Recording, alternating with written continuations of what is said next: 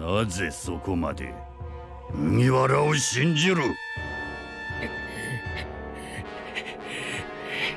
D はまた必ず嵐を呼ぶ。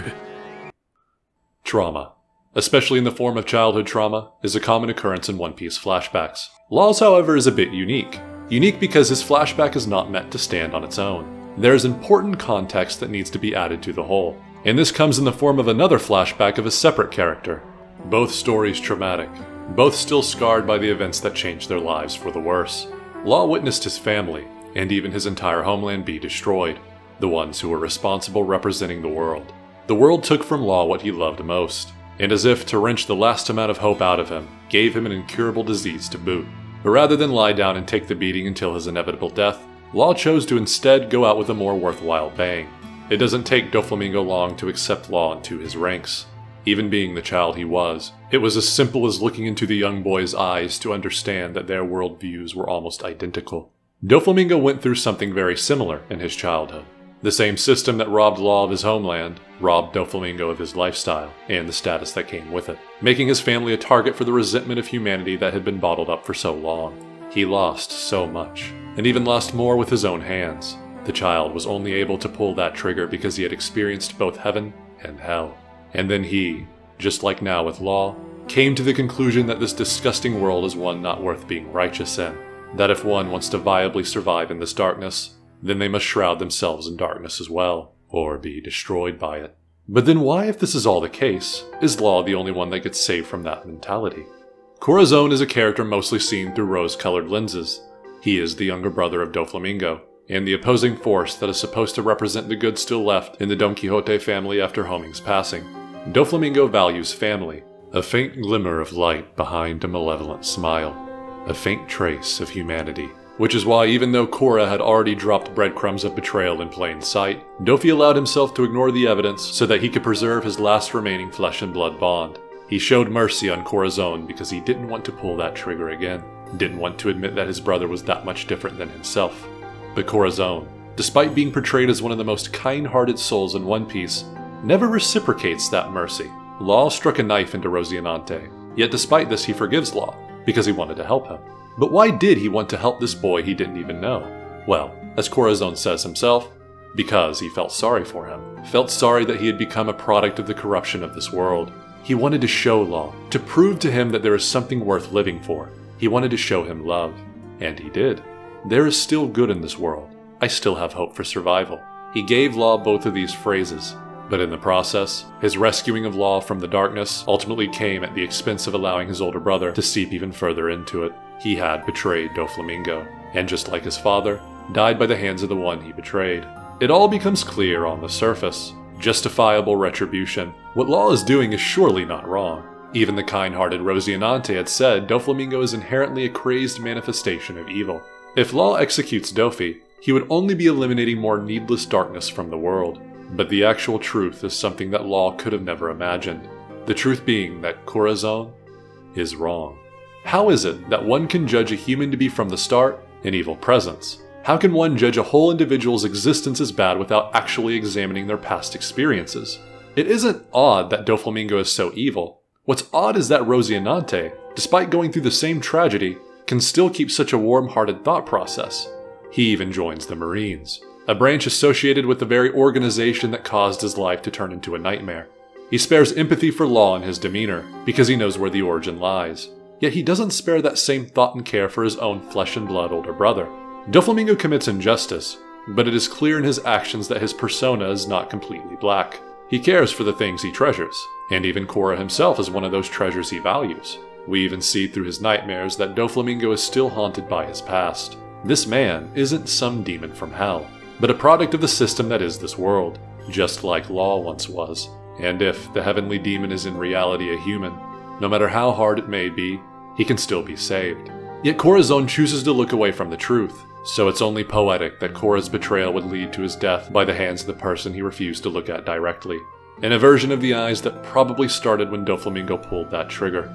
It was not only his father, but Corazon's as well that kneeled at the other end of that gun. When someone takes away something precious from you, it can easily blind the whole perception you have of that individual. Rosinante initiated a cycle with his quest to stop Doflamingo, a cycle that he inadvertently passed down to Law. Cora could not stop Doflamingo, because his bitterness towards him muddled his sense of justice, which ultimately led to his downfall. And just like Cora once had, Law witnessed Doflamingo take away something precious from him. And with this memory came a resolution that was synonymous with his saviors, but corrupted with that half-hearted justice all the same. If Law is justified for seeking revenge, then surely Doflamingo is justified for punishing the one that pushed him further into the hell he had already known. Nothing about Law's quest is noble. Nothing about it is necessarily good for the world. He targets the heavenly demon because he killed someone he cared for.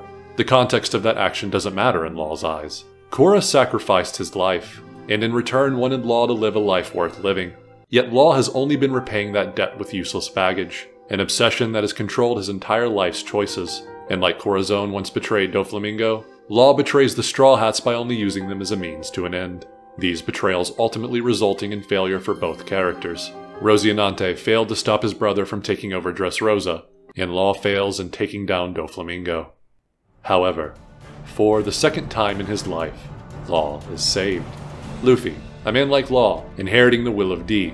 It might seem overbearing to have even a character like Law be a D, but in a certain context, it adds depth to these two captains' relationship. Doflamingo is by blood a celestial dragon, a presence revered as holy, and as we know, the Ds are God's natural enemy. It seems only right that Law, especially with his past in the equation, must be destined to put an end to Doflamingo's diabolical reign. But he isn't the one to defeat Doflamingo. Luffy is.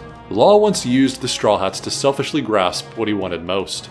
He at one point didn't even put much faith in the thought of survival for the Alliance.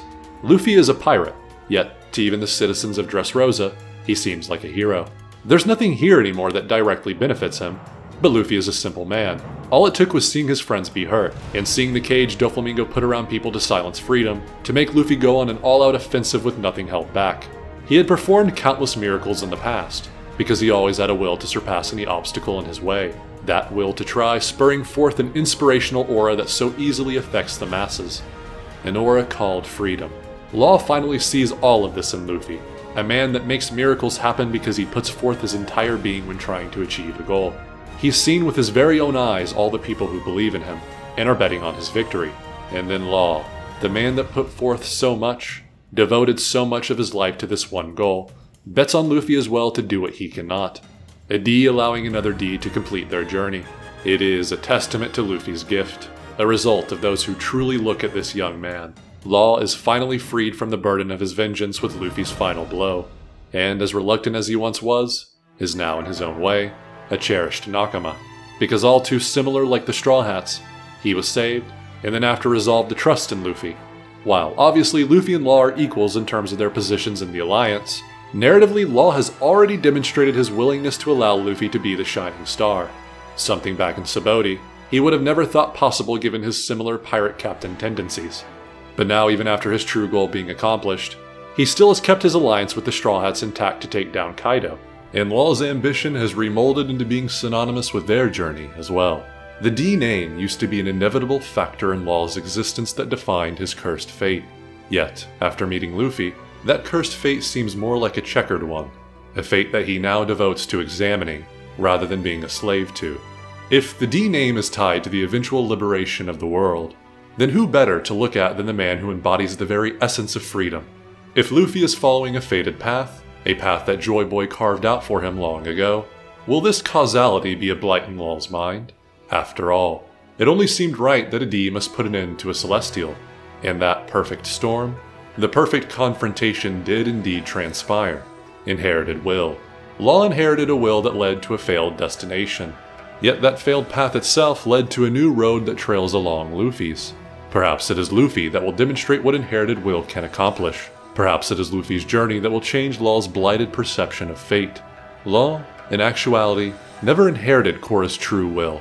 The last action, the last breath this man took was all for the child he wanted to rescue. It is, after all, always in death, that these characters portray their true nature to live on in the future. This pure objective, separate from his dimmed prerogative related to Doflamingo, is what Rosinante truly wished to pass on to the next generation.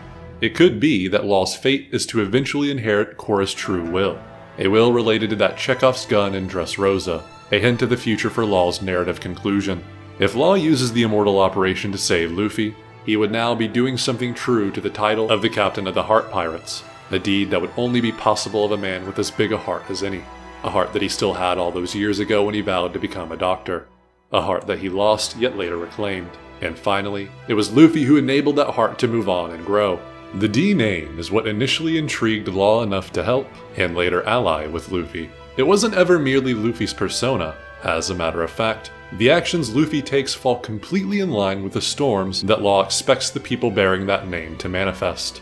But now, after seeing Luffy so successfully forge a path that doesn't even take the name into account, yet almost perfectly harmonizes with it, Law has bet on Luffy's journey for the answers he seeks. Two destinies intertwined by fate. I wonder, just what will the conclusion of this alliance entail? Sacrifice? Or maybe something else? Who's to say for sure? All I can say, though, is as of now, Law is much more than a cool and brooding tough guy.